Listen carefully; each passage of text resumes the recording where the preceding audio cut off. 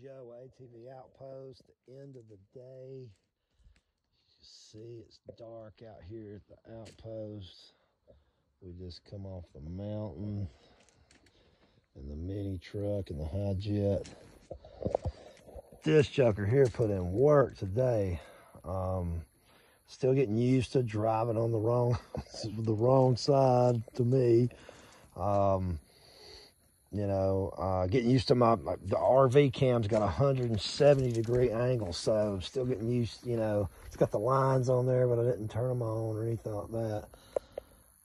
I cleaned her up, put my bed mat in, stuck my box back in that I'll be carrying with it.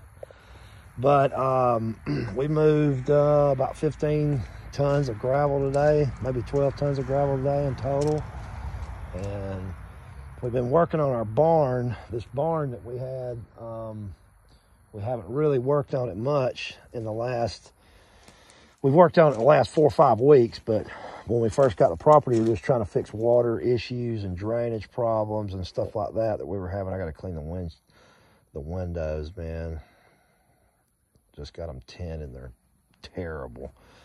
But we've been working on the barn, really cleaning it up, and we moved a bunch of gravel today. And so this is how it turned out. So every bit of this gravel we moved in, you can see it's we got some aggregate down there. There's a low spot coming in the door.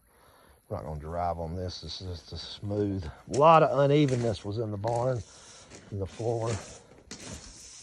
You can see we've got Beth has done a job out here fixing it up, decorating. There's no theme really, it's just stuff that we think's cool.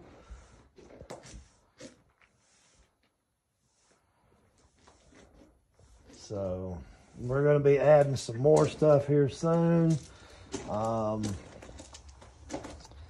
Trying to get the barn set up to be a hangout spot where we can come out here and hang out, eat. We've got some furniture in here we're going to be using. We're going to have a picnic table we can take in and out, possibly hang a TV. Got some more stuff to get, some more flags, hanging flags like that we're going to hang around. Got a bunch more antique stuff coming we're going to hang from the ceilings. Of course, we'll always be adding to our sign collection. Got our Bigfoot signs, whatnot.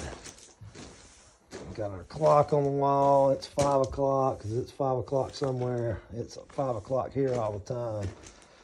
But as you can see, when you get back here in the barn here, you still got the dirt floor. There's some garbage we got to get rid of. So we're going to be walling this section off, and we got to strengthen this up, put some boards behind it, and we're going to get a big cover to go here. So it's going to be changing. But yeah, the mini truck, man, did it all today.